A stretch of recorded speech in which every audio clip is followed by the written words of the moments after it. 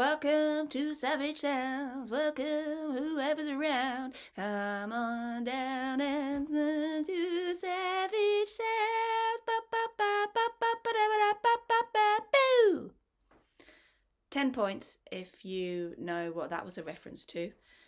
I'll give you a clue. It was a TV show in the 90s in England.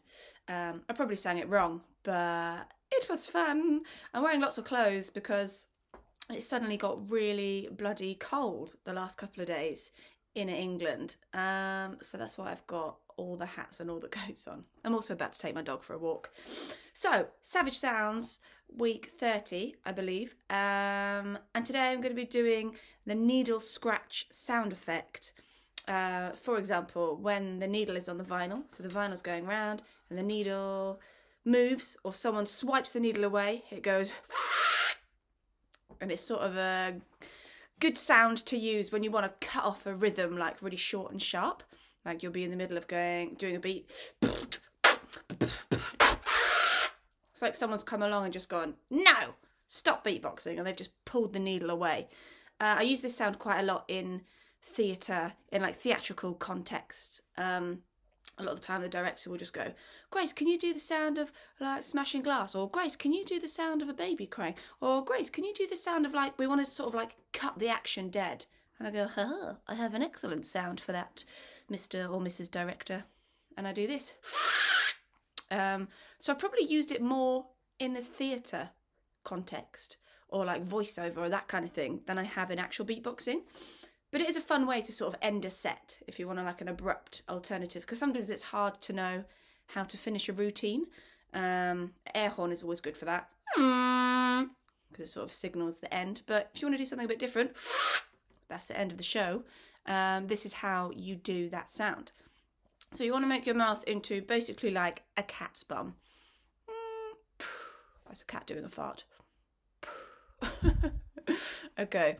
So cat's bum, tight as you can. Like, if you see, like, my mum, she smokes cigarettes and she's got lips, so she'll hate me for saying this, but she's been smoking her whole life, so what happens is you get little wrinkles there from all that puffing away. So you want to make it really, really tight. Love you, mum. And then, what you want to do is make the air suck as much air in as you can, but in the tiniest little hole that you create. And you can kind of make the hole a bit bigger to extend the sound or change the pitch of it or the texture of it. It's like I'm giving you like an old person, like your grandma coming in for a kiss. Okay, so that close, and then, oh my god, it's disgusting. Sorry. And I'm sucking in so much, it's almost like my chest feels like it's kind of closing in on itself, like it's contracting.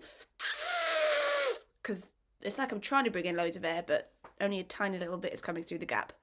So that's it, it's quite easy really. Lips as close together as you can, and then suck in the air as hard as you can. I've even found a needle scratch sound effect on YouTube, so I'm going to play it for you, and then I'm going to try and copy it. Okay, here we go.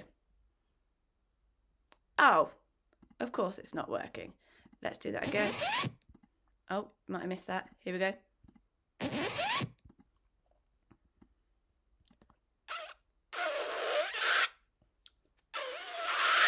Yeah, see, I sort of started a bit low and then you can make it higher pitched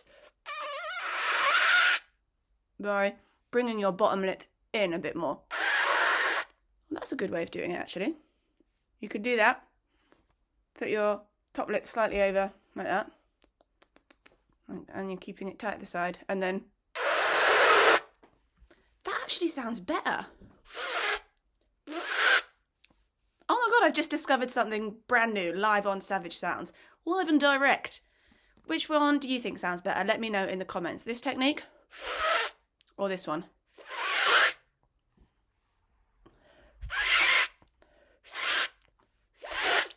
Oh my god. Oh my god, I just discovered a new sound.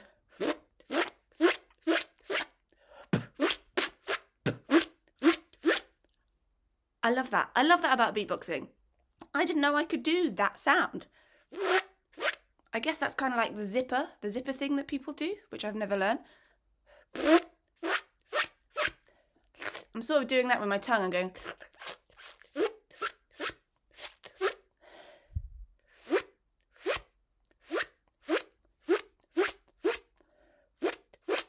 And it's coming out the side of my mouth.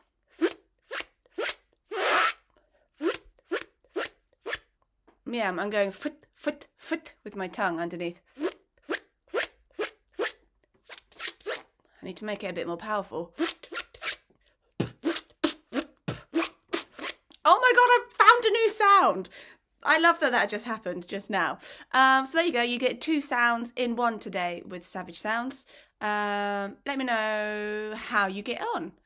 Fantastic, bye.